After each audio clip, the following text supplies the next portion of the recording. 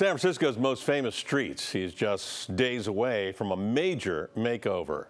Starting Wednesday, private cars will be banned on Market Street between the Embarcadero and 10th Street.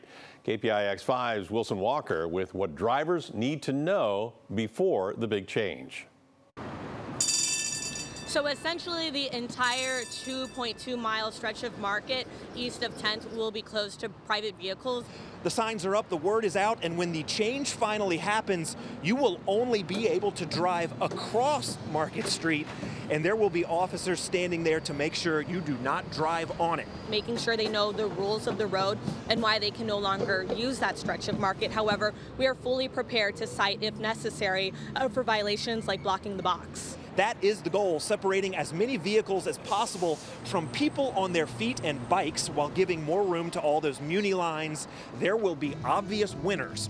The safety factor will go up tremendously, and I think that as a bike rider, and a pedestrian, I think that's the thing that's most important. Some drivers, of course, will be a harder sell. It's already hard with all this construction going on, and it's just gonna make my life even harder. How much confusion, disorder, and general chaos are you all expecting? Well, fortunately, this has received a lot of attention. A lot of attention for a very long time now. They've been talking about limiting cars on Market Street almost since cars were invented, or at least since BART was invented. That is my old colleague Mike Sugarman with some fancy video production talking about this back in 2009.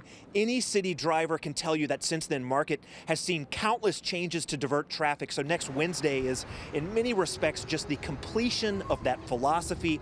But thinking ahead now, there are still much larger and vastly more complicated changes coming to Market Street. Yeah, so Market Street is going to undergo a total rebuild. Everything from its infrastructure, the water, the sewer lines, all the way to the lights, the sidewalk widths. And so the first phase is a 3-block phase, and that is between 5th and 8th. Okay, they're going to do that in 3-block chunks. Each of those chunks will take 2 to 3 years. Go think about the math on that project. All right, more winners and losers on Market Street. Rideshare drivers, they lose. They're out winners. Taxi cab drivers, very excited about this. A long-awaited win for them. Exclusive rights to the street. All right, we are live in downtown San Francisco. Wilson Walker, KPIX 5.